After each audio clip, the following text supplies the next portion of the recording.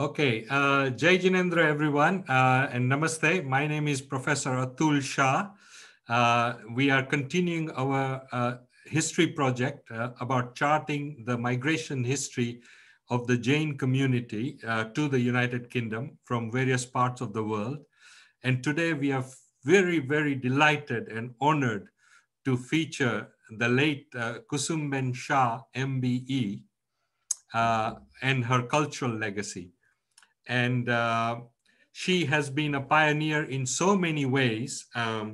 But what we're going to do is to remember her through the students who were children at the time and who learned from her, and who are alive today doing some wonderful things. There are many of them are members, they're doctors, dentists, teachers, accountants, etc. So they're already transforming society and life in many different ways. And we're going to go back into memory lane with them, including some of the teachers she worked with, to find out more about her life and how she touched them. And then later on, we will go into more detail about where she was born, how she came to the UK, what gave her the MBE, and build on the life story. Many of you listening may already know her or have been touched by her, or those who will come to watch this video will be. So let's start. And the first thing I think that everyone remembers about her is that she was a great teacher, right? And in particular, two main subjects: Gujarati, the language of Gujarati, and Jainism. And she was a teacher of both Gujarati and Jainism. So please, ladies and gentlemen, let's hear your real experiences of our beloved Kusum Shah and her life legacy.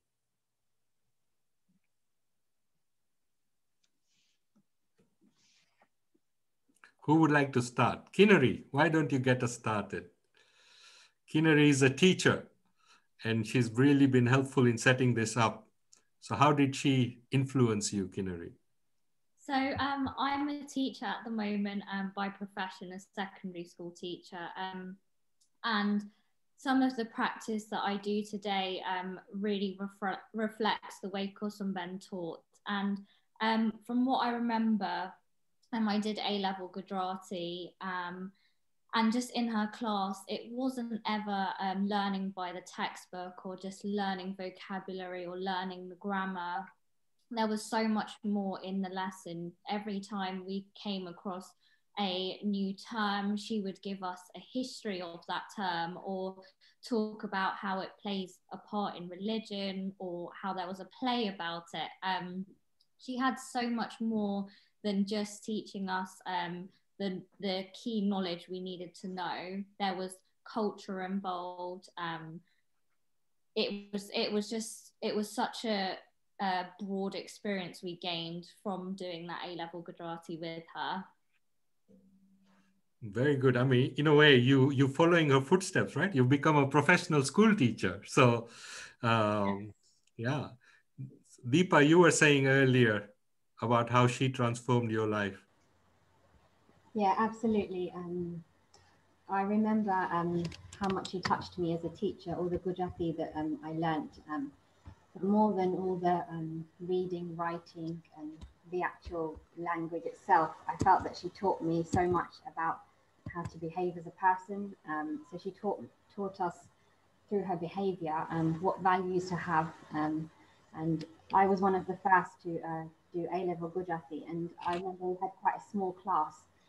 So just as you touched upon every aspect of what she was teaching us, she'd tell us the background or the culture. And I feel I learned so much more about our ancestry, heritage, and the values and why we do things today. She taught us the background behind it. And as I said, it's her behavior and mannerisms that I try to adopt today in my daily life. So. Thank you. Thank you. I mean, like you, some of you actually went on to do A-level Gujarati.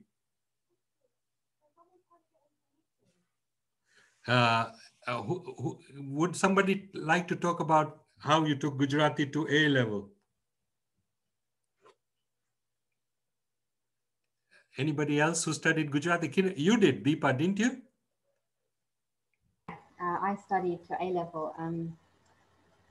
I was one of the, I think we were the first to meet, myself, Rishi, and some others. It was a small class, I think, of 6 who were the first to do A-level Gujarati. And there's a big jump in the literature and the complexity of the language that you learn at A-level.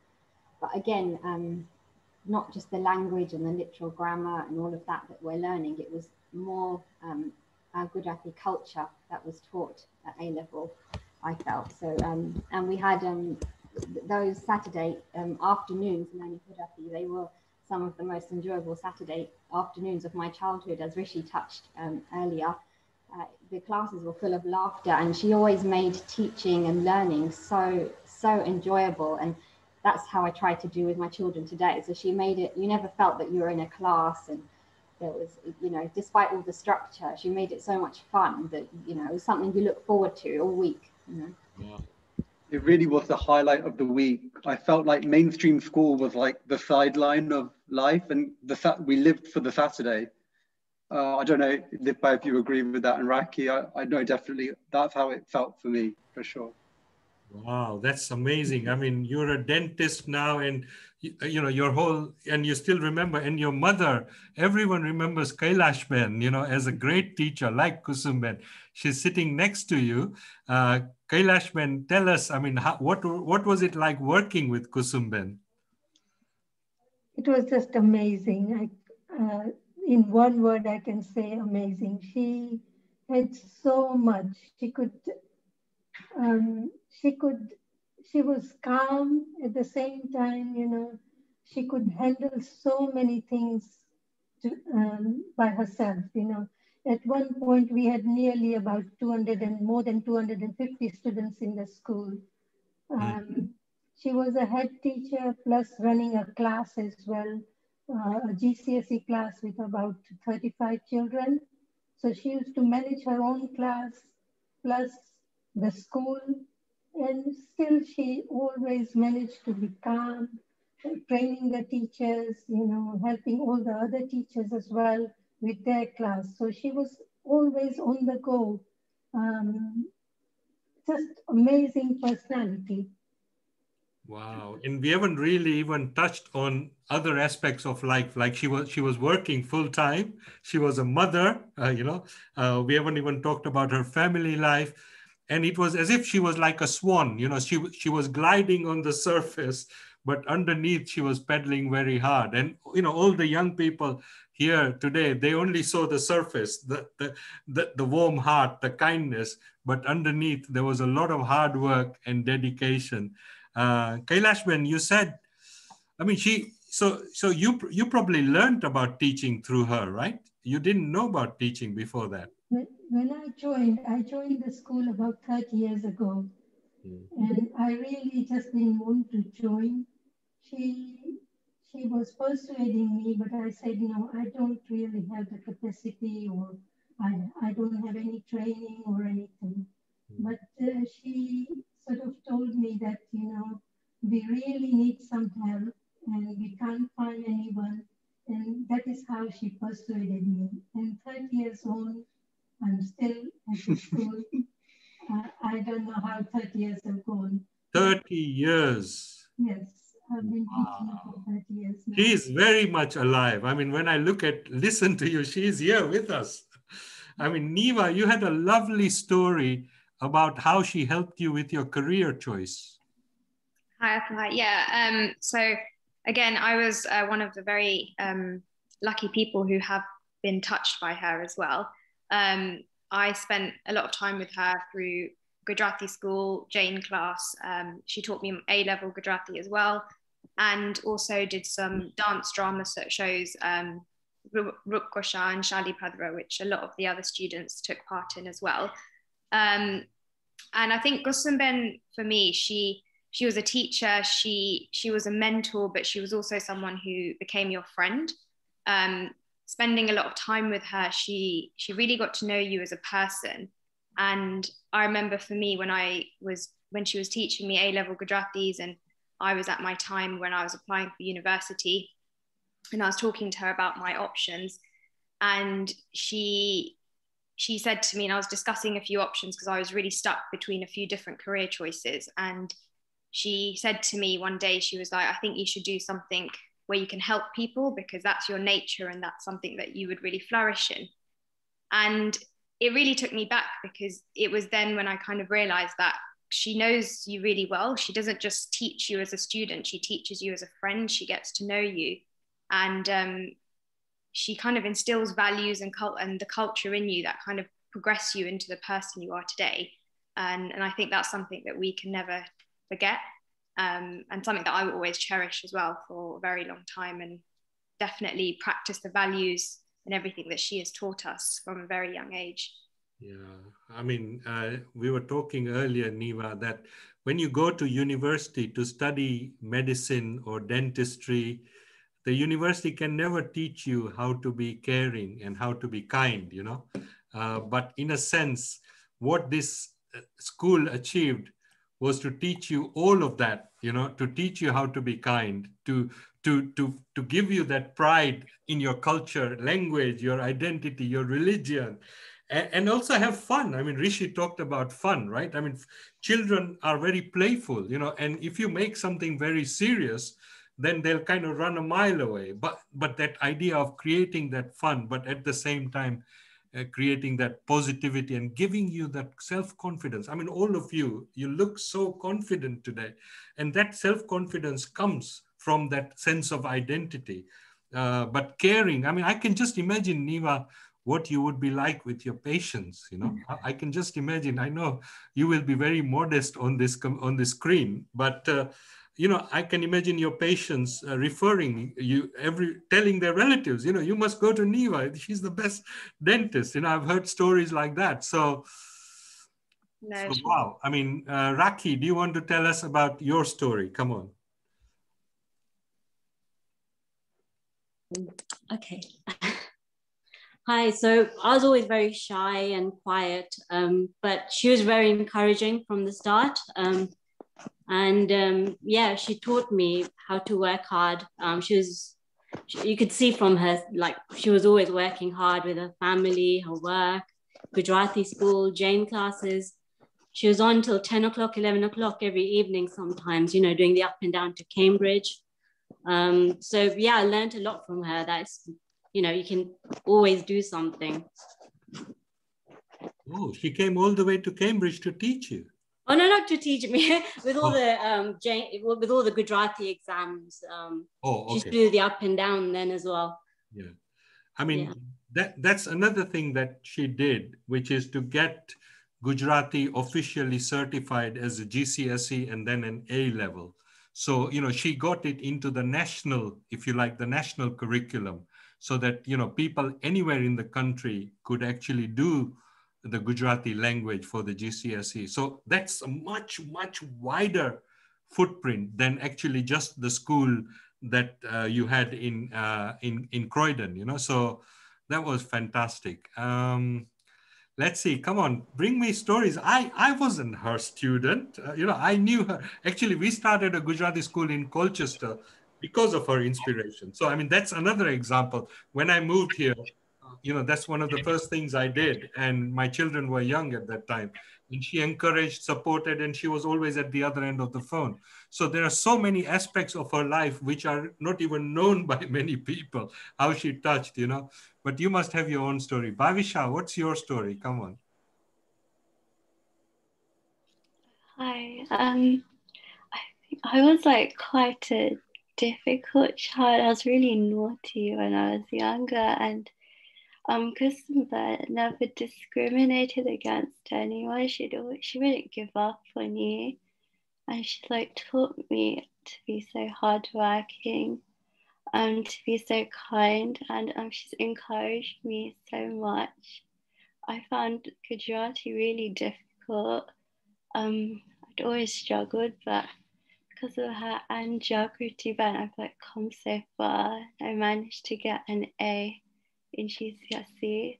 Oh, yes. It all came down to all of our hard work. Yes. I remember Jagruti Ben as well. So like Kailash Ben, Jagruti Ben, Jyotsna Ben. She created another army of teachers as well. She built alongside the kind of, direct teaching with you, young people. She also built an army around her, right? And these are all soldiers of peace. Huh? These are not soldiers of war, but peace, compassion, kindness, almost like farmers. They were farming seeds into your lives, which you are now carrying forward to others. What do you do, Bhavisha?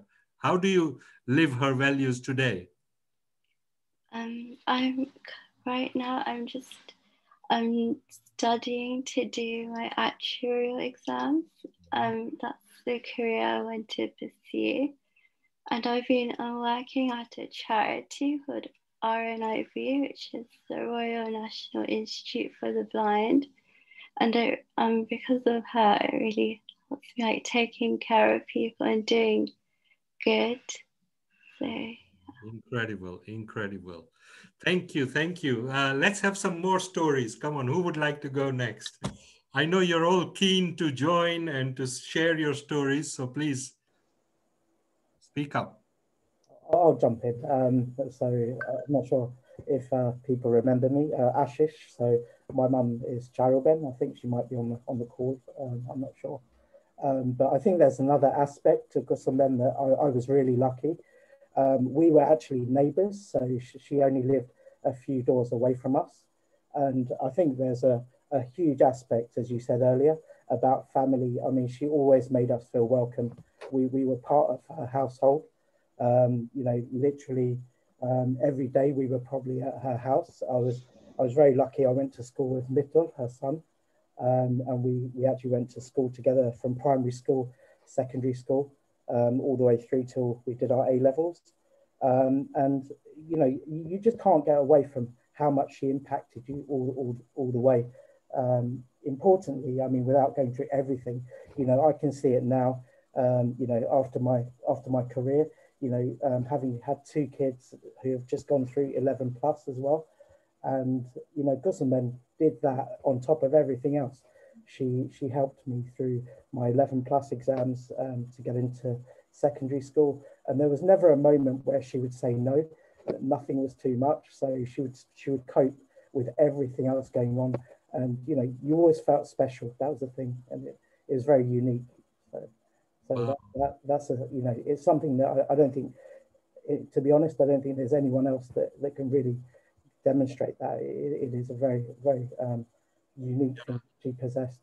Yeah, I mean, I think the world is now moving to what is known as holistic education. So you make, that education should not be about a particular subject or theory, but about the human being, the whole person, their mind, body, and spirit. And in a way, when we try and teach, we should try and inspire the whole person to be joyful about learning, to enjoy the learning process, and to actually take it at a very deeper level for them so that it's meaningful. It's not something that they just have to learn to pass an exam or something like that. So in that sense, Kusumben was way ahead of her time, right? And in a way, remember, a school teacher has 5 days a week with you, but Kusumben only has a couple of hours a week with you. And yet it seems that she has touched your life more than those teachers who you spent 5 days a week with. How is that possible? And I think it's the personal aspect. You can't get away from it. So I remember we would sit in her dining room table, and at the time you think that she's focused on you. She actually created tests herself. She would talk you through that. But now you realize in the background, she's got a whole family life, she's got a work life, and just to juggle all of that was just amazing. But as I say, at the time you felt that you were the one that she was focused on. Actually, you mentioned family. We didn't, for this discussion, because she has got so many facets of life, we didn't invite Mitul or Vinubai for this discussion, because we kind of wanted to hear from the people she has touched outside the family. I think there is a separate discussion about her whole family life, which itself is amazing. And then the Kutum as well, her Kutum, she actually comes from a very big family. So I know some of her relatives. I know one of her brothers lives in France. I visited Harish. I visited his house in France. But in a way, she's like a fountain, multifaceted character, and we would need weeks and weeks to really cover the breadth and depth of her life, you know. But I mean, just let's bring some memories. Let's talk about some productions that you did with her, you know, some plays and musicals. What do you remember about those performances? Hi, Atul. Oh. Hi. So I'm Kripa, to everyone else that's there. I was in the same class as actually Ash, who just spoke. Hi, Ash, and Mithul as well. I mean, I just kind of want to touch on what Ash said as well, that it's only in growing up that you realize how many different things she was juggling. Like, to me, at that time, she was a teacher. But having grown up and had a family and a career of your own, you suddenly realize that, oh my gosh, all the work that goes into creating everything. And I know Vinod, I know their family very well. My cousin's married to Mithul. And I know from speaking to Vinod, he was saying that when she first started, there were no assets. She created all of those assets. And one of the things that she also did, in my mind, was create all these end of Gujarati school productions.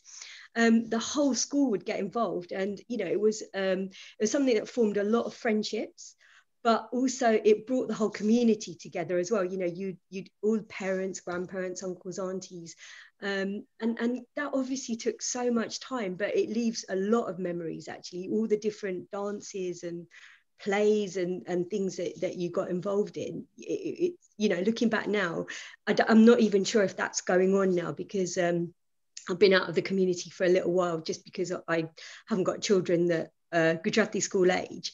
Yeah, and I now realise, wow, how much effort it took to do that. Yeah, so I mean, that whole aspect of alongside the teaching, building a community, you know, building a kind of shared sense of belonging, shared sense of learning, shared sense of play and creativity. I mean, today, you know, we are living in a pandemic, and one of the big words which keeps on coming back all the time is community, is, getting out of loneliness by belonging to a community. But of course, you can't build a community in a pandemic. Either the community was built earlier or not at all, right? So in that sense, what was it like to grow up as part of the Kusumben family, you know, as the larger Kusumben family, not the immediate family, but that larger family, and to feel that, you know, I may be Kinnari, but I'm also Niva, you know, to feel that I'm also Deepa, I'm Bhavisha too, you know. How was it like growing up like that, not knowing your own boundary and selfishness, if you like, but learning to be selfless? Perhaps Niva, you could say something here. So yeah, like I think Kripa mentioned, Kusumben, and along with a lot of the other Gujarati school teachers, Kailashben, Yogesh Pai, they all brought together very big like shows at the end of the year. We always had the head girl prefect show and the end of year show. And Kusumben would always be involved. She would always be making a play up, directing the play, and bringing students together, bringing families together. And she also directed a couple of the Shalipadra show and the Rukkosha show as well, which were quite big productions, which she was very heavily involved with. And she made doing these things very fun. It was never something she forced you to do. She always encouraged you to kind of bring the best side of you out, and always made it very playful, enjoyable, but at the same time was constantly teaching us. It was always new ways to learn Gujarati, new ways to learn how to dance, to do a play, act, drama. And I think a lot of students really flourished because it became a school where we weren't only learning our language, we were learning our culture, because behind all these stories and plays that she directed, there was always a really lovely meaning, really lovely kind of thought behind it. And I think that's where we all grew together. We all grew up as friends. We became very close. And even for myself, I recognize everyone on this call pretty much. And it's really nice to see so many familiar faces. And you kind of always stay connected with these people because you have something that you've always done together. You have something somewhere where you belong. And I think Kusum Ben's instilled a lot of these values in us, which are the foundations of everyone growing up, which is really, really lovely. Oh, you put it so nicely, Niva. Thank you so much. Now, Rishi, you said earlier you were Niva's teacher. So Rishi, how did you cheat then? I mean, you're not old enough to be a teacher. So how did you cheat into becoming a teacher from a child to a teacher? So when we were at Gujarati school, Kusum Ben had a rule that you could only do your GCSE once you were in year 10. Even if you were ready before, she wouldn't let you do your GCSE exam until you were in year 10. And the reason for that was to keep us all connected for longer. And looking back, it was one of the best things that she could have set for our school.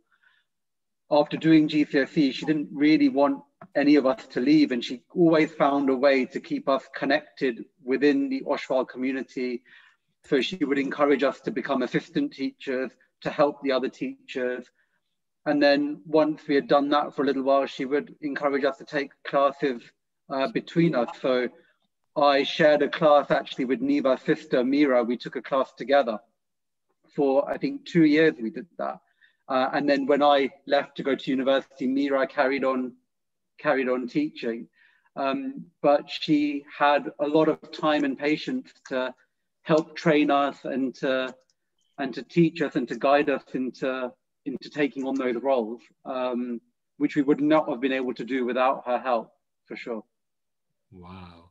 And also, to be a teacher at that age, it must have given you so much confidence, Rishi, so much kind of sense of self-belief that, look, I too can teach. And then, of course, I'm sure you've taken that into your profession. What do you do? What's your profession? I'm a dentist, but yeah, absolutely. The confidence that we all got throughout Gujarati school, not just through becoming a teacher, but just from day one, public speaking, taking part in plays, dances, musical activities, the boost that she gave every individual student meant that we raised our own bar and we raised our own limits. We didn't necessarily put limits on ourselves the way a mainstream school might. She didn't have those limits for us, so we really did feel that we could do a lot of things. Niva was talking about the plays that we did at Ashcroft Theatre, and one thing that I recall was that those plays were always in April, in the run-up to main exams like GCSEs, A-levels, all those things. None of us would ever even think twice about not taking part. We would be rehearsing until 10, 11 o'clock at night on multiple weekdays, and we would still be managing our schoolwork and revision and everything else that went with it. And there was never even a thing, I don't think any of us, Dippa or Raki, anyone, we ever said that, oh, we can't do this because we've got an exam at school or we've got an activity to do at school. We like Kusum Ben, looked at her example and slotted everything in and learned to cope and like actually succeed at pretty much all of those things. So her example was exemplary on so many levels that I haven't got enough words, really.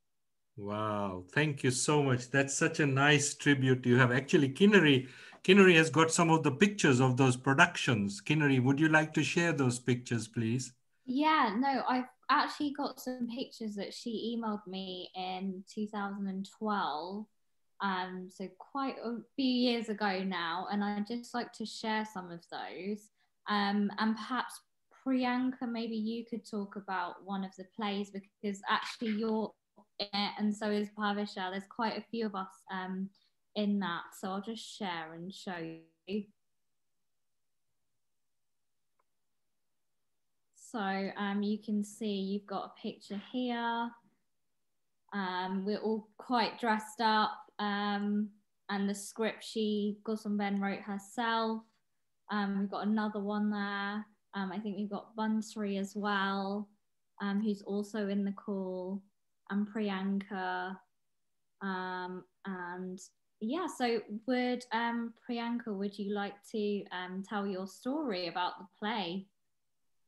Yes, absolutely. I mean, I just want to firstly start by just thanking you all so much for organising this. It's so lovely to see everyone, and just such a nice tribute to Kusum men who touched our lives beyond, you know, what we even put into words.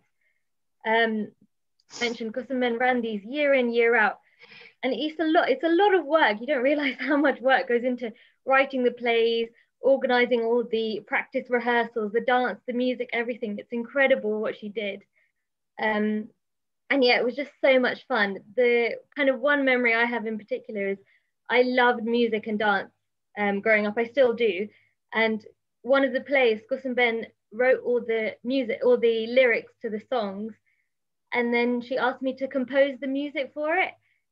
So I composed the music, and myself and a group of other people, we arranged to go to a recording studio with like our keyboards and, you know, proper recording studio with the vocals and everything. We made this whole soundtrack just from, you know, with the children at Gujarati school, and it was the most amazing experience. And I remember just looking at the plays that Kusum had written and the songs that she'd written. She was just so amazingly talented. Above everything else, just her literary skills were just amazing. My mum is Jagati Ben. She's on this call as well, and we used to, you know, sit down and go through all the meanings of everything, and it was so beautifully written. It was, she's just incredible. And obviously we've talked about plays and things, but Kusum also taught me Jainism, and if there is anyone that is the epitome of the values of Jainism, it was Kusum Ben, because she was the most kindest, purest person I've ever met. You know, we all go through life and we have stressful times. We can get a bit agitated, angry, you know, frustrated with things. And I always think back to Kusum Ben. I think, you know, no matter how much stress she must have been under, no matter how many activities she'd undertaken, she was so calm. She had time for everyone. It was incredible. Priyanka, I am fortunate that you mentioned your mother as well. That was fantastic. Thank you. But we'd love to hear from Jagruti Ben. I met her. Oh my God, what an amazing soul. Like all of you teachers. Jagruti Ben, can we see you? Is she on the call? Yeah, she's under my Nanima's name, so it says Bhanu Shah, but Mum's on the call. Sorry, અહીંયા છીએ અમે. અરે ઓહો. તો હું જાગૃતિ, mummy દર્શનાબેન અને નીમાબેન. હું તો અમે ક્રોયડન અબાઉટ 21 વર્ષ પહેલા જ્યારે મૂવ થયા ત્યારે કોઈને નહોતા ઓળખતા, અને કુસુમબેનનો જે સાથ મળ્યો છે. સોરી, આજે મારાથી બોલાશે નહીં. વાંધો નહીં. કારણ કે એમનું જે ઋણ છે એ ક્યારે પણ ચૂકવાશે નહીં.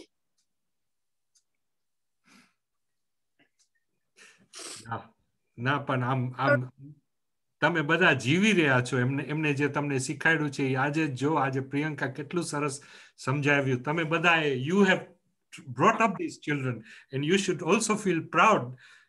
Kusumben is proud wherever she is. આપણે એમના આત્માને શાંતિ ઈચ્છીએ અને આપણે કહીએ કે ના, એ જીવન છે આપણા બધામાં જીવન છે અત્યારના. જાગૃતિબેન, તમે ટીચ કરતા હતા ને ગુજરાતી એમના સાથે? જી. અને નીમાબેન, આઈ થિંક મુંબાસાથી ને તમે ઓળખો, કારણ કે તમે કદાચ ઓળખતા હશો નીમાબેન શાહ. તે પણ મુંબાસામાં મ્યુઝિક કરાવતા હતા, ગુજરાતી અને મ્યુઝિક. અને નીમાબેન તો વર્લ્ડ ફેમસ નીમાબેન છે, વર્લ્ડ ફેમસ. નીમાબેન, હાર્મોનિયમ વગર તમે ક્યાં અહીંયા આવી ગયા? હાર્મોનિયમ ક્યાં ગયો તમારો નીમાબેન? દર ફેરે હાર્મોનિયમ હોય એમના સાથે, નીમાબેન સાથે. અને સંગીત એને મોમ્બાસાથી શીખવાડ્યું છે. અહીંયા આગળ કેટલા thousands of children, ને? સાચી વાત જાગૃતિબેન? thousands of. કહે છે તમે ઘણા લોકોને સંગીત શીખવ્યું છે. ત્યાં તો ખાસ ગુજરાતી અને સ્વિમિંગ, પણ આ દેશમાં આવ્યા પછી સંગીત કરાવતી હતી. અને ક્રોઈડન જ્યારે જોન છે ત્યારે હું ખુશ થઈ ગઈ કે કુસુમ જેવી ભક્તિ મળશે અને કુસુમે જે સાથ આપ્યો છે એ કદી ભૂલાયું નથી અને એમના નામ પ્રમાણે કુસુમ પ્રમાણે એમણે પોતાની સુગંધ ફેલાવી છે એ કદી ભૂલાશે નહીં. Yeah, the kusum means fragrance, and fragrance travels far and wide without you even realizing where it's coming from, right?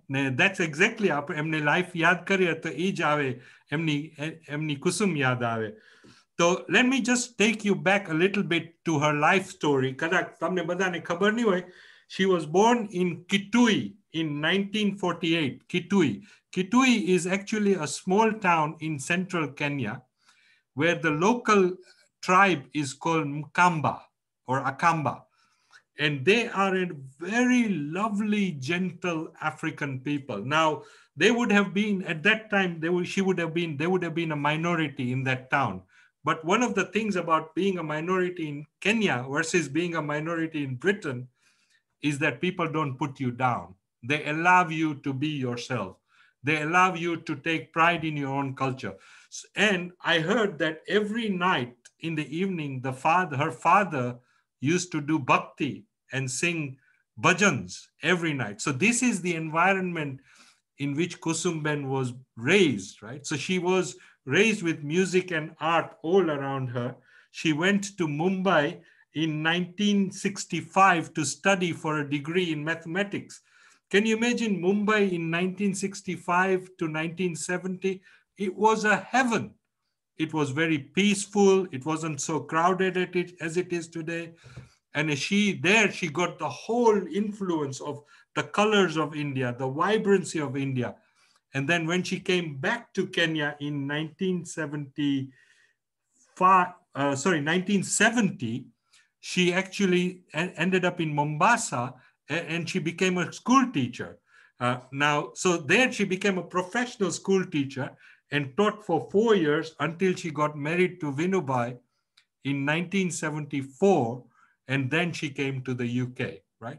So she was, before she came here, she was already an international world citizen, right? She had experience of Kenya, experience of India, and a home life which was full of culture, language, art, everything. So very rich home life and very large family as well. And then she started work here in Britain. She started working for the civil service. Mitul was born in 1975. So 1 year after she got married, Mitul was born. So she was raising her children and her family at the same time as she was working. And, in 1998, right, after 25 years in the civil service, she was one of the first, in fact, the first ever Jain lady in Britain to get an MBE from the Queen, right? So Kusumben got an MBE, and that MBE was not necessarily about Gujarati teaching, which all of you have been touched by, but actually a lot of it was about her work life and how dedicated she was in the civil service and how many colleagues she inspired through her work life. So remember, that's a whole another facet. And we haven't invited in this conversation all the people she worked with and how she touched their lives.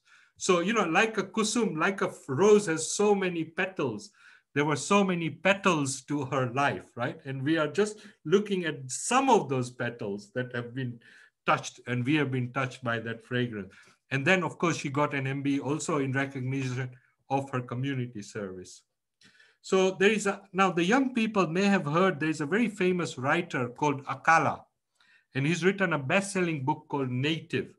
And he grew up in a mixed race house, actually with a single mother in London, kind of inner London, where there was a lot of racism, a lot of discrimination. And of course, they were very poor as a family.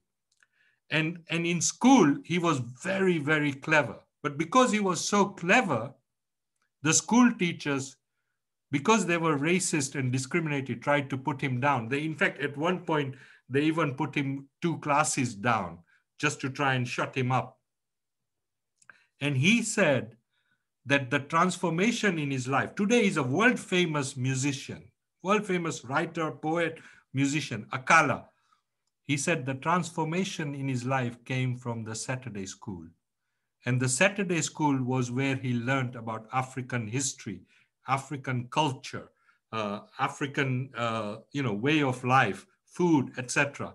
And that's where he grew his identity and his pride. And he said he credits all his success to that Saturday school, right? And in a way, that's what you are all saying as well.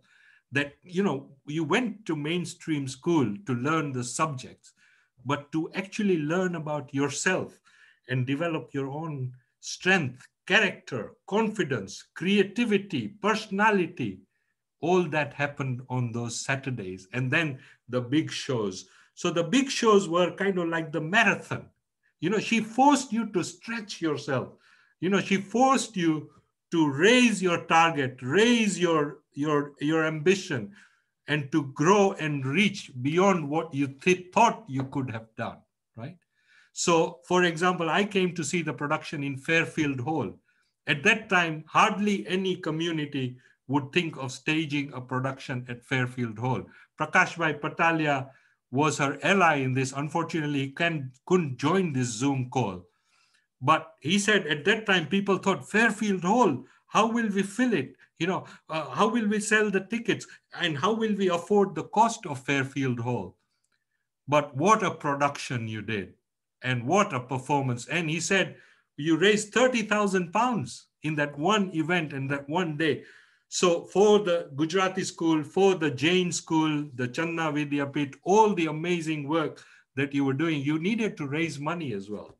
So can you tell us a little bit more about how you felt stretched? You felt taken. I mean, Rishi touched on it, beyond your limits. But you didn't feel you couldn't do it.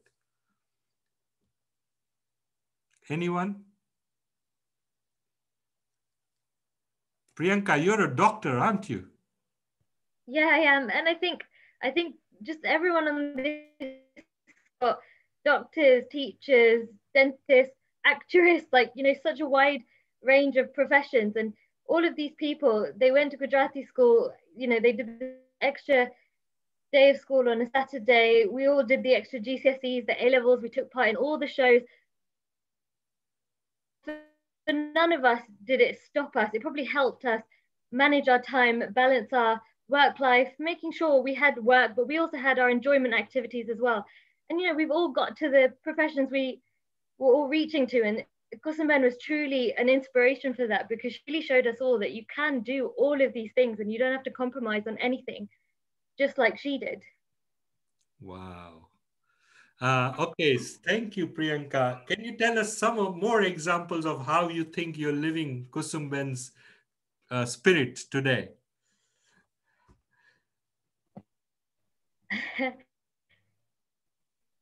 Just so many ways. I mean, I think a few of us have said it already, but she really was just the kindest person I've ever met. And I really strive to be that kind-hearted, kind-spirited, practice my Jain values in my day-to-day life, in my work as well, with my patients. I think that's probably the biggest impact she has. And, I think about her all the time. Me and Mum talk about her all the time. Mum, both of us still get very emotional thinking about her, because she really had that much impact. She really was, someone lots and lots of people looked up to.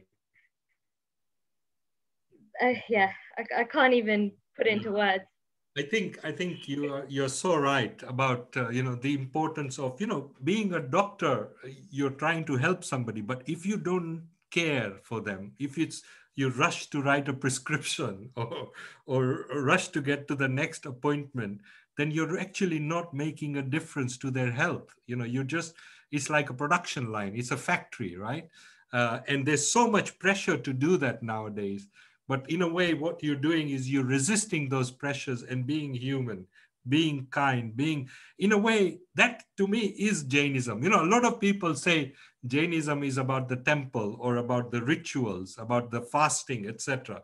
but what you're doing with your life by being a professional, by being caring, by upholding public values. I mean, I can just imagine being in Kinnary's classroom, and experiencing that sense of selflessness, her desire to lift me to a place where I didn't even know I could go, right? So you are already living her life and her legacy. And I think, through this series, what we are trying to do is we are living in such an instantaneous social media world, right? But we're trying to remind the current generation, go back into your past and actually take a bit of time to understand your past, your history. And actually a lot of young people think Jainism is all about the temple, is a no religion, that you can't do this, you can't do that, you can't. But it's actually a yes religion. I mean, can you imagine, did Kusum tell you no to anything? Did she? That you can't do this, you can't do that, that's impossible for you?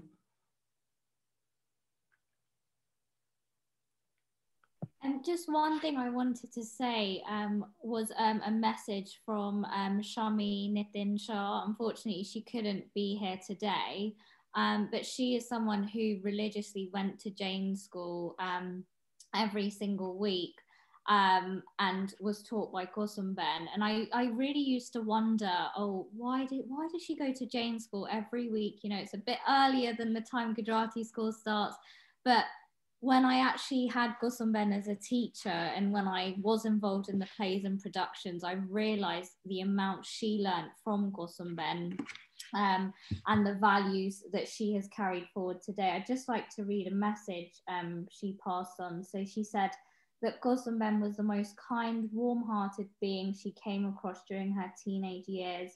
She was always smiling, opening her arms out.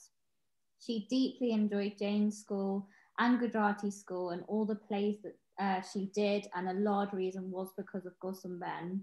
She learned a great deal from Kusum Ben, from her patience to her generosity.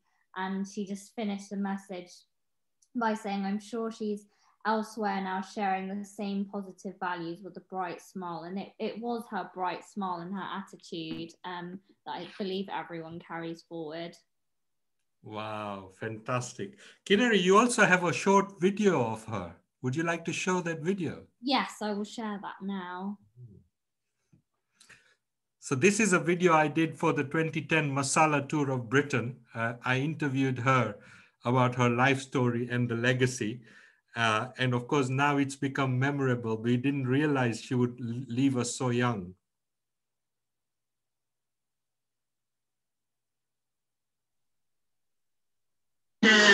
Gujarati school with maybe just about 30, 40 children. They were all interested in learning the language. It was a language that was spoken in most of the homes then. So teaching the language wasn't that difficult. It is more of a challenge teaching the language now. Because no longer it is the language of the home. Most people speak English in their home. Gujarati is a second language or a modern foreign language to them. So in the early days, we just had to teach Gujarati as a language, perhaps more of a literary language. Whereas now we have to start with the basics and go through the grammatical forms, etc., and then go on to maybe simple literature. So your suggestion to the community is? Bijal, tell us your story. You've been quiet.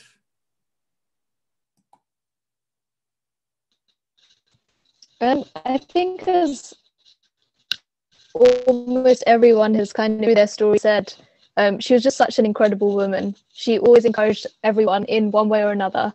I think I definitely wouldn't have done as much as I did if it wasn't for her. I remember every year when it came to the productions and she would ask like, oh, would you be the narrator for this play, or I think you'd do really good, or will you take part in these dances? And most every time I would think, oh, I don't, like, all of those hours of practice again. Do I want to do it again?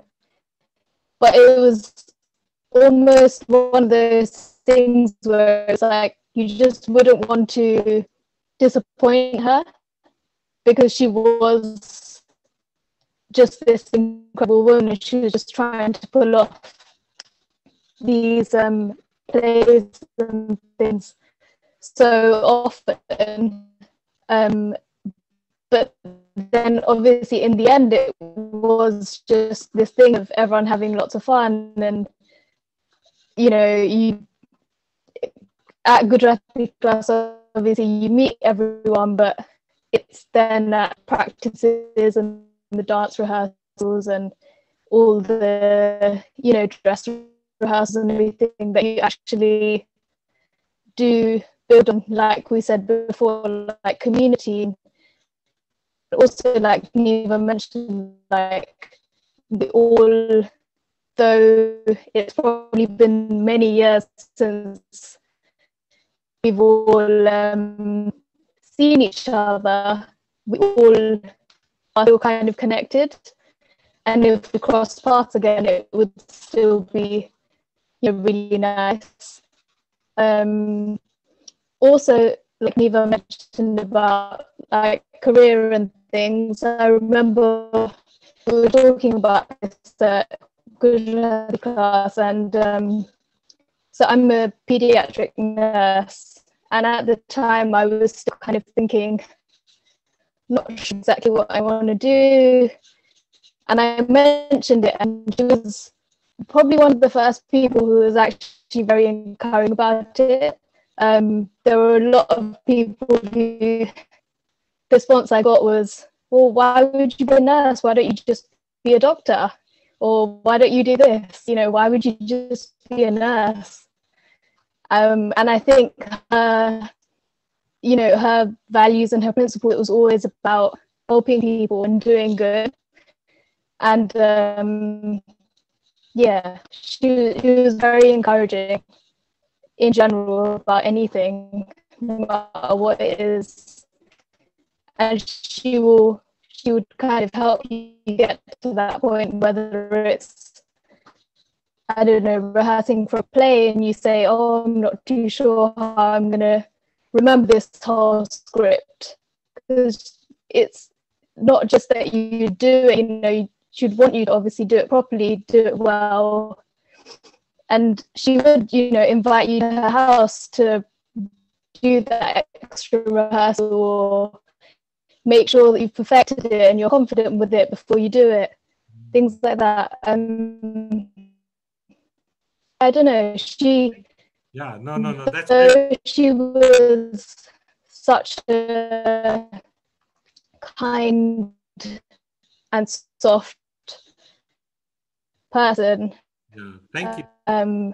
She had such a presence. Like, I'm sure most of us remember the kind of assembly hall would be so noisy and would be running around like mad.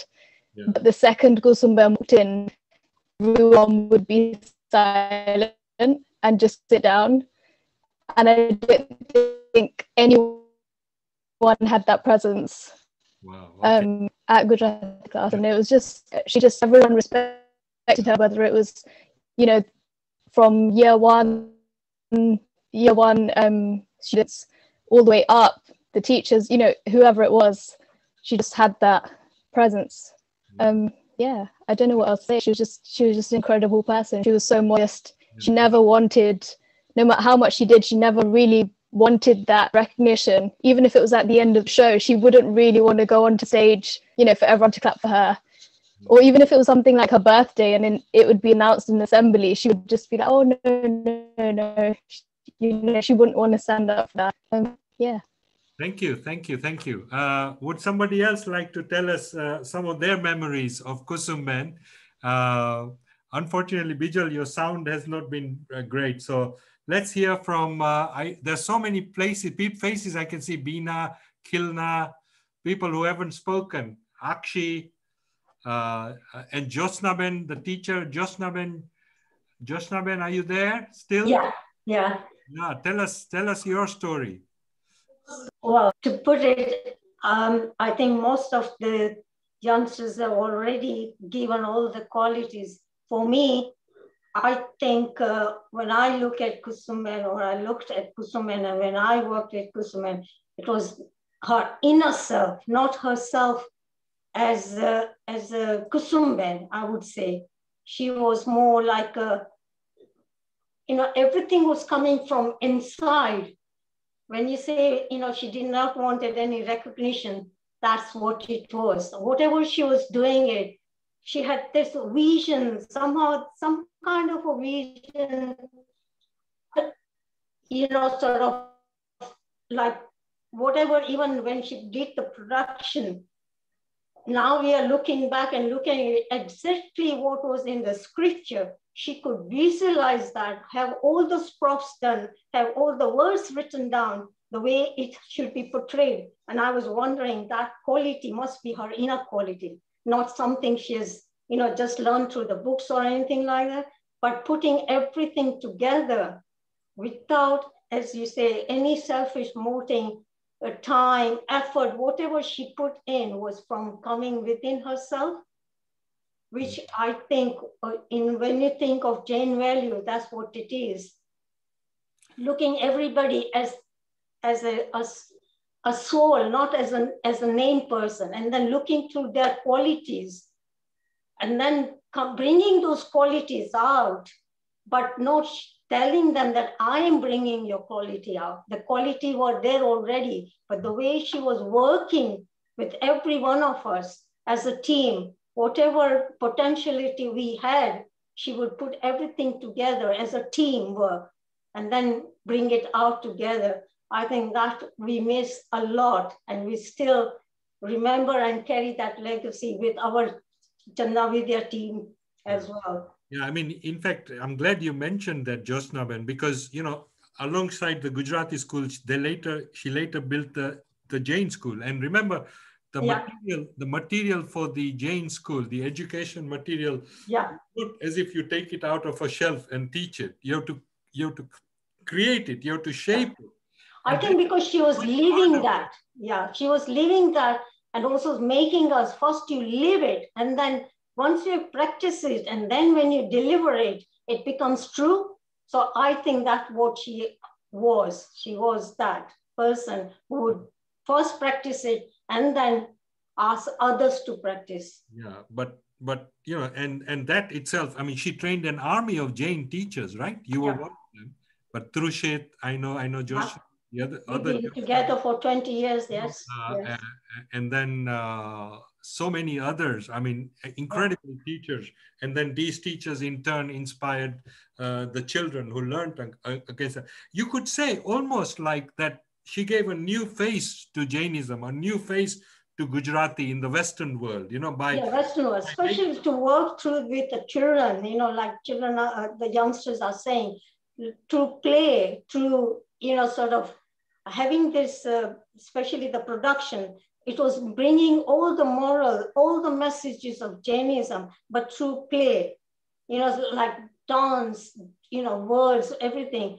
And also, the respect to give to each other, not just for elderly, but respect to each and every individual, from elderly to the younger one, because she used to have 5-year-old also joining the team and doing the production. And she looked at each and everyone as an individual and yet work as a team.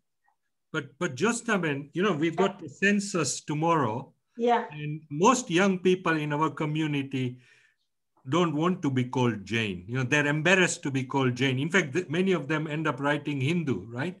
But actually, we are Jain, right? So do you think that young people are misunderstanding Jainism, that Kusumben was actually Jainism in spirit, that this idea that Jainism is about ritual, about fasting, about the temple, that's all Jainism is, right? But here we see a very different, very creative aspect of Jainism. Yeah, more following the philosophy. Yeah, philosophy, and then living it, that philosophy, rather than, sort of Rituals, yes, rituals were the tools, but then people used to stop at rituals and not carry it on further into their own daily practice to practice it and how to live in harmony with whole community, whole world, whole universe, whatever. So that was what Kusumben was trying to portray it more and more through with all this, you know, that yes, like youngsters are saying, the school was school, coming to Saturday for Gujarati culture and everything. But then when they took that culture into their schooling, it helped them. That became their tool, having that Saturday, you know, aspect of doing Gujarati, learning the culture, learning your background as well.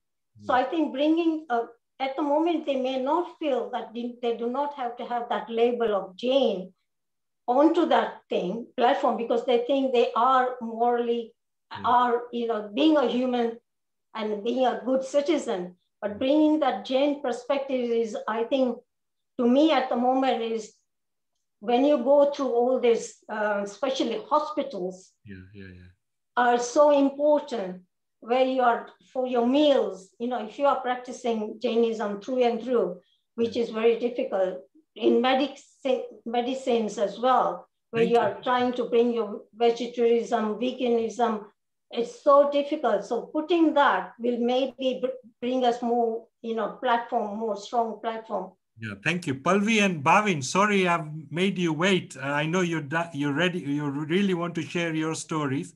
So please, can you come up, Palvi or Bhavin, whoever's ready? It's just Palvi here. So Arif, can you switch on the light? Just to introduce myself, I'm actually Kailash Ben's daughter and Rishi's sister. And I have my inquisitive children running around behind me. So I don't really want to repeat what everybody has said too much. Kusum Bhabi was beyond amazing. One thing that I always say about her, especially when I speak to Mittul, is that she had magic hands. And whatever she touched, she managed to turn everything she touched into gold and beyond.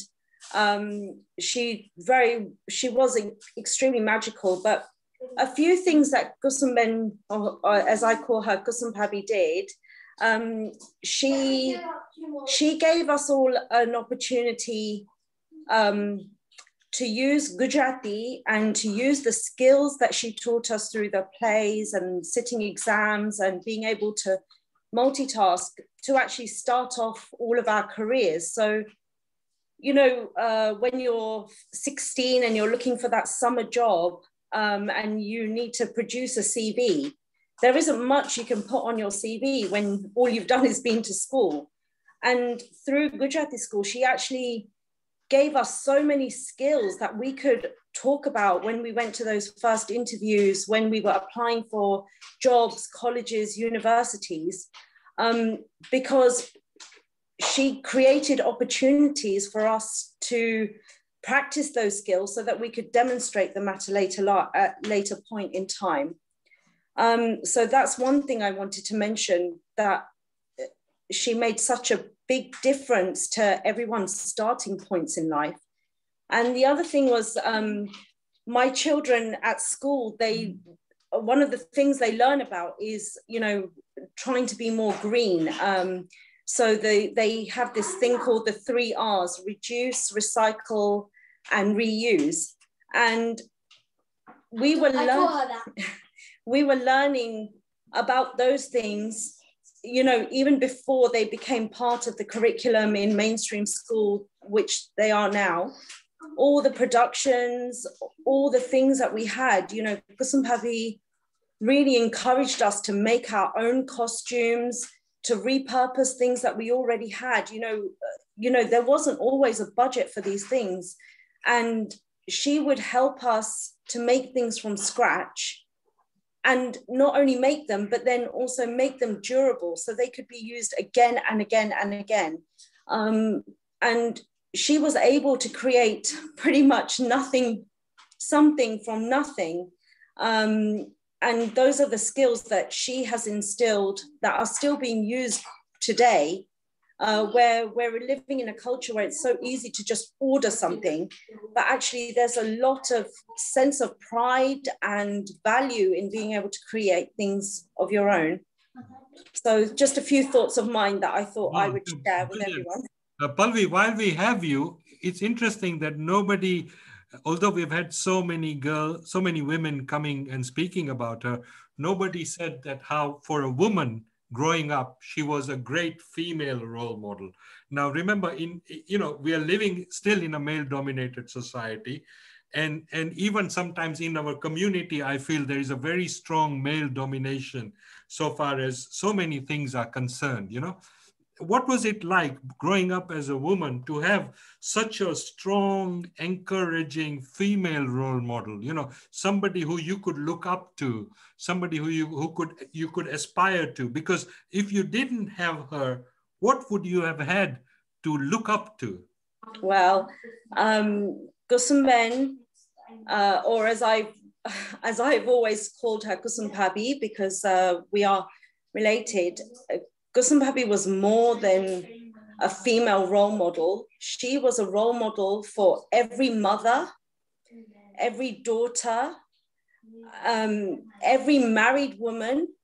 She was a role model for everybody.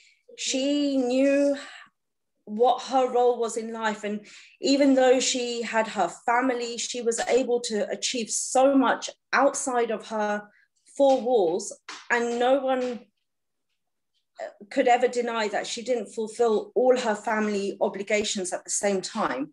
And that's pretty amazing to do.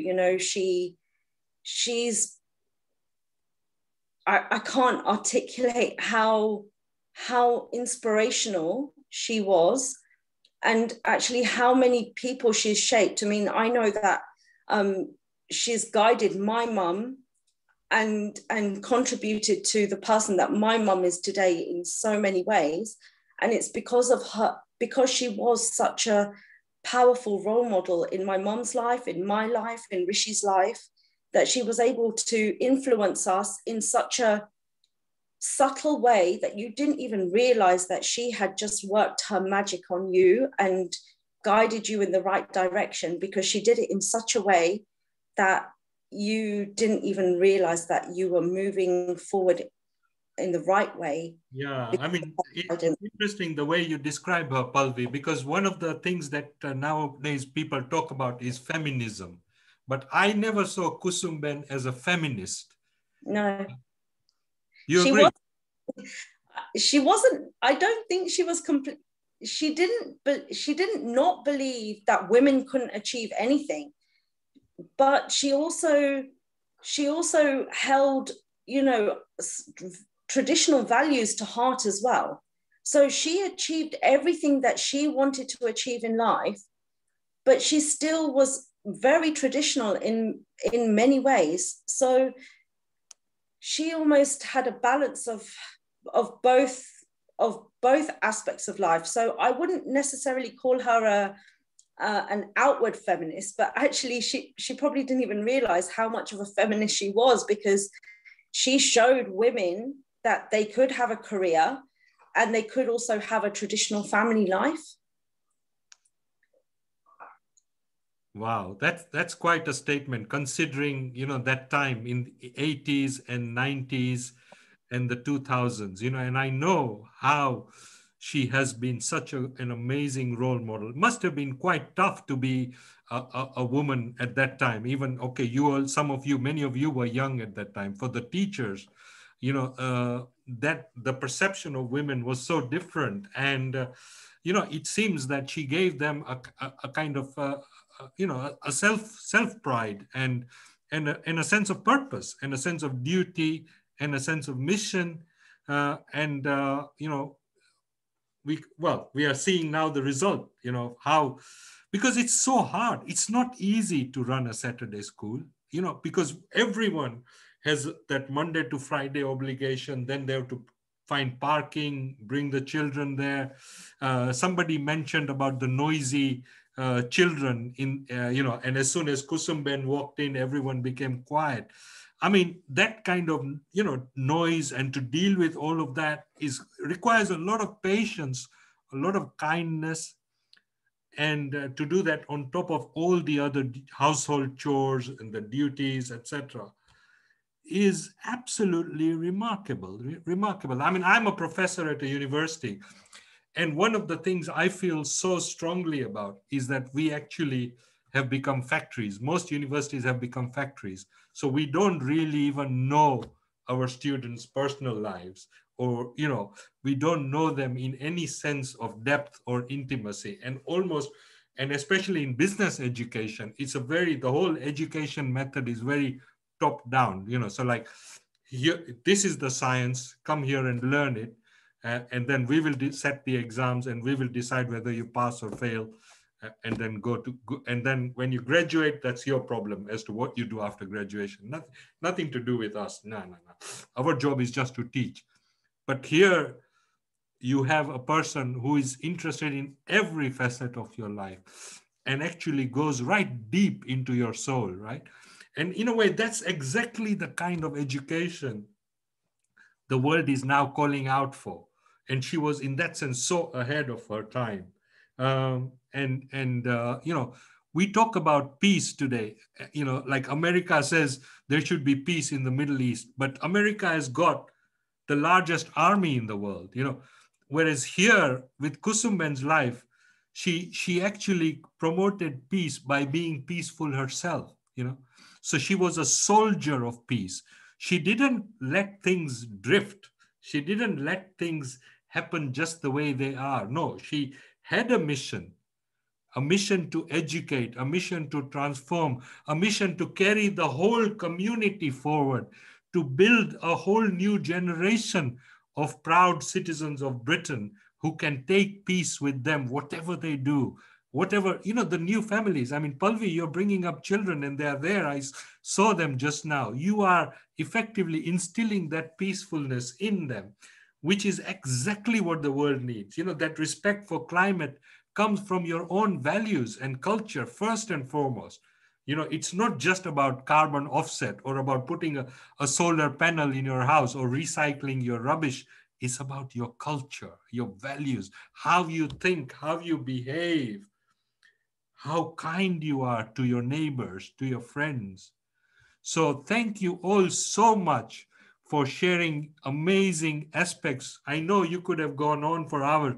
Maybe there's some last words that people would like to say before we draw this meeting to a close. And I'd like to say this is only the beginning. My ambition is that there should be a book written about Kusumben's life story, and that book should go into every library in Britain. And that book should not just be about an Indian lady or a Jain lady. It should be about one of the world's rarest women, right? And it should be for all the world, not just for one community or one society. So that's my ambition.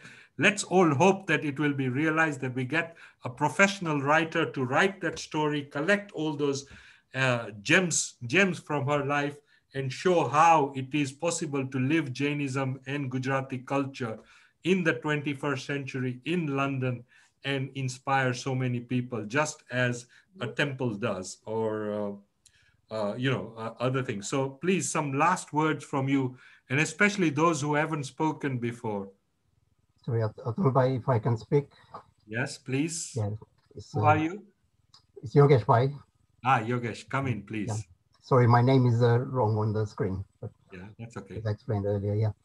I'd just like to say that I say Kusum Ben, but she was my kaki as well, so Kusum kaki. She's always been inspired for us, the school, for our family, and everyone around her. I mean, I was a head of school for many years, and it was because of her that she inspired me. She was my right-hand person, my backbone, and guided me through all the duties of a head of school. She was not only a teacher or head teacher in South London, but she was a part of the Gujarati community throughout. I mean, all the 9 Oshawa schools, and every other Gujarati school were connected to her in one way or the other. Atul bhai, you mentioned army of teachers. We used to call our teachers the A team. She was the leader of the A team. She had many other titles apart from MBE. She was the A team leader, family pillar of the school. She was teacher, head teacher. But to me, I called her Saraswati Mata. That's what she was.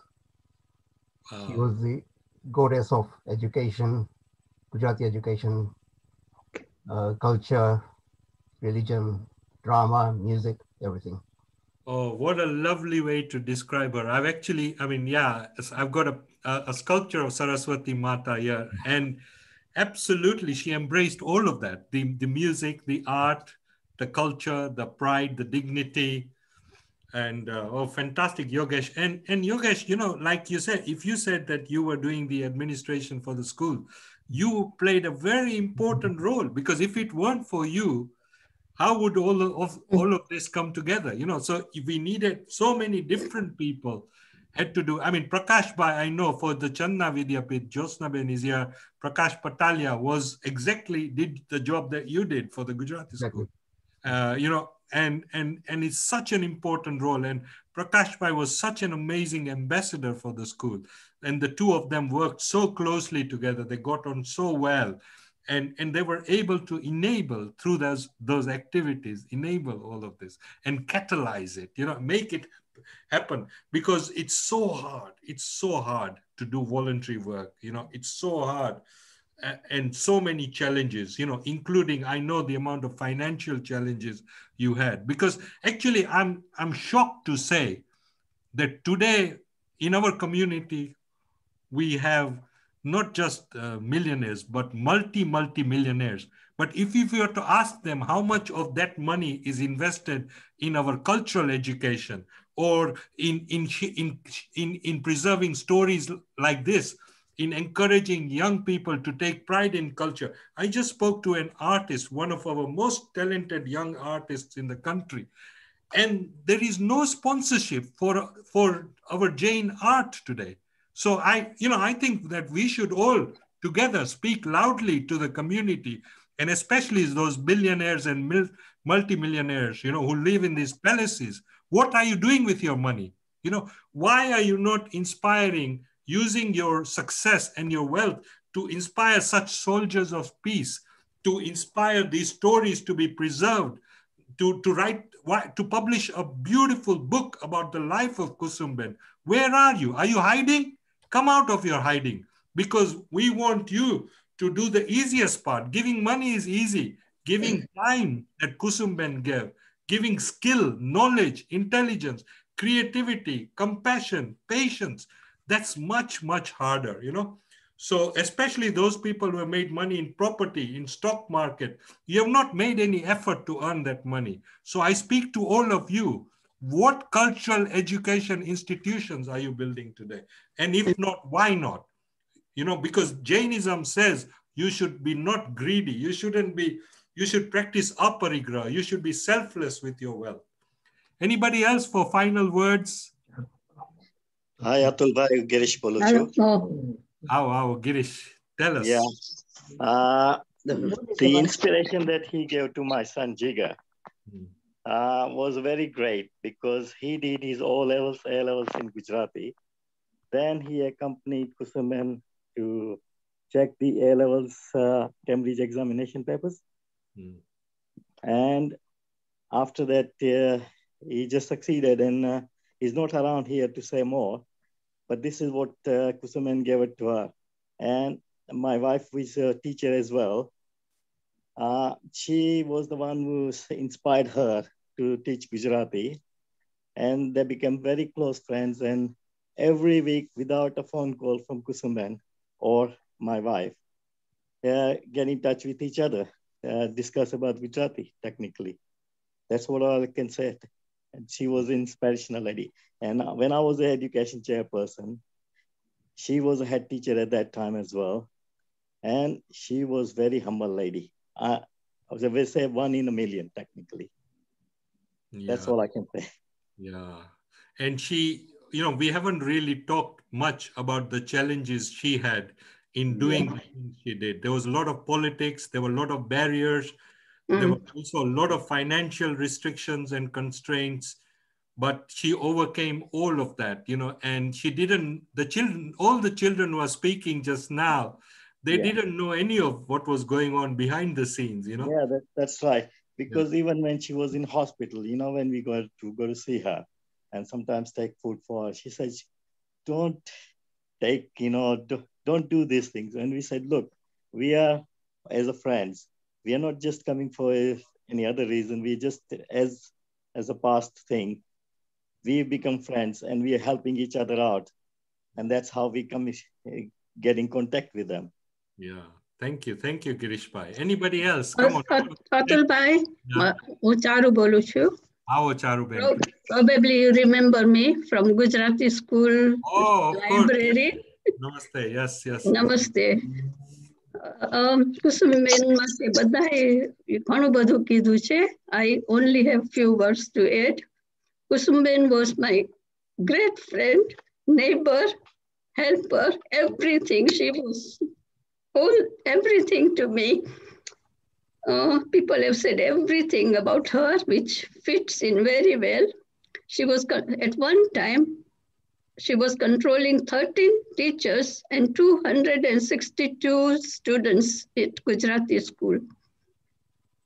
Everything was running so smoothly and each and every person was happy with what she was doing. As you probably remember, you visited Gujarati school library a few times. And that was her idea, and that is how we set up the library. And I was working in the office. But it was such a wonderful time that I spent with her. She was my great friend, my neighbor, and everything. When I moved to North London 12 years ago, and we had very short time to pack up and move, she and Vinod helped us so much. I mustn't forget her because she told me to pack up and I was at her house every day having 3 meals for many days. That's how I was able to move quickly. But Kusum will never be forgotten. I owe everything to her. We miss you, Kusum, and I'm sure all the past teachers and everybody else will do as well. She is with us. She is for with whatever you have done for me and my family. I pray for you. She lives with us. She's with us. She does. She lives with us because that value are still with us. And I can see the youngsters get. I'm sure. So I'm sure this will go a long, long way. Thank you, Atul Bhai, for giving us the platform. Thank you. Atul Bhai, I would like to say something. Yeah, please. Okay, my name is Rashmi, and I have been a Gujarati teacher for 16 years, and I was very lucky to be with Kusum Ben, and she introduced ESSET exams when I was in year 7 teaching children, and the help she gave with the exams, I just can't really tell how much helpful she was. And even when she was in hospital, I went to see her and I had given her some exam papers before to check. When she was in hospital, she told me, oh, Rashmi Ben, I'm sorry, I still haven't checked your papers. So she was still worried about, the school papers. The other thing inspired me was she knew names of all the children in the school. It's just unbelievable memory she had. And the amount of notes she researched whatever she had to teach, and she wrote with chalk on the blackboard we used to have in the school. So writing with the chalk with all those notes, I'm sure some of the students remember how much notes they had to write down. So everything of hers really, really inspires me, I think. And we really miss Kusumben because she was such an inspiration for all of us. Wow. Thank you. Also That going was back, nice, Atul bhai, also going back many, many years when we started the Gujarati school, I can recall she was the one who introduced the Gujarati school syllabus as well, together with Ratibai. Wow. So some final words from some of the students. How are you carrying the torch with you? What are you going to do? What are you going to commit to into your future? How do we keep Kusumben spirit alive? So Kusum was actually my teacher as well for A-levels. So she taught me AS and A2 in the same year. Because that was the last year that she was actually going to be teaching, and I didn't want to take on A2 without her. I would say that she didn't just teach us about Gujarati language, but definitely about the Gujarati culture and the values that we have. And whenever I think about Oshwa Gujarati School, she's the first person that will come to my mind. And I believe that the values that she possessed as well, I'm able to, you know, encompass that in my day-to-day role as well. So like, I was also like doing assistant teaching at Gujarati School. I learned so many skills from that. I learned about how passionate she was about teaching as well. And one thing I'll remember about her is that she had like a really sweet voice, which I can still remember in my head. So whenever she would say someone's name or whenever she would explain something, she would explain it such in a sweet manner, and it was always lovely to be in her class and learn from her. Wow, thank you so much, Bansri. That's such a sweet way to remember her, and thanks for sharing. So some more young people, some final thoughts. Rishi, are you there? Niva? Hi. No, it's been really, really nice to just talk and remember all the amazing memories, and it's just so incredible to see how many lives Kusumben has touched, and it's something that she'll never be forgotten. I'm sure we'll always carry a part of her throughout our lives, and I'm still very young. I'm still got a long way to go in life, but she's definitely inspired me in many ways of how to lead life, how to lead myself as a person, and how to carry forward in a family life as well. And I think I'm really grateful to have been inspired by her so much, I think. Thank you. So Kinnari, I think you have the last word now. Kinnari, you've been very quietly orchestrating us all. Please, yeah. Oh, sorry. Sorry, Atul bhai, can I just say a few words? Yes. I'm Kanta Shah, and Kusumben and I worked for a number of years together in the exam board. And she worked with me very harmoniously and with all the other examiners. And she helped any examiner that needed help. And I think we have got very high regards for her.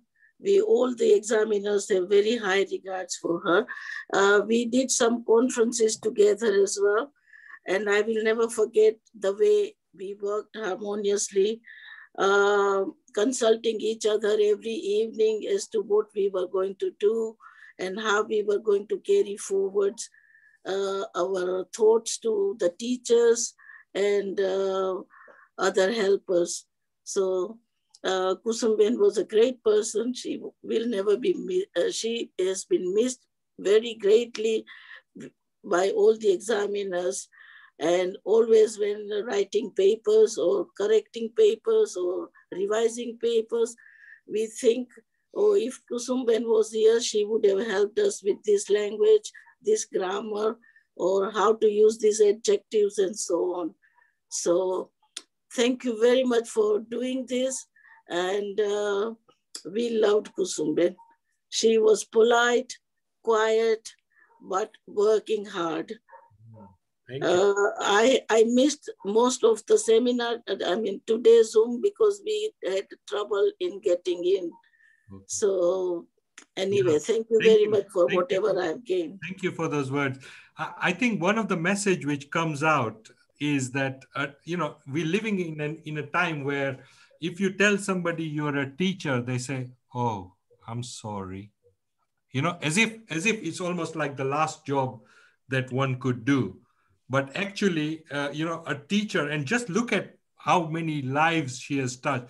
A teacher is a bit like a farmer of wisdom, that they plant wisdom wherever they go.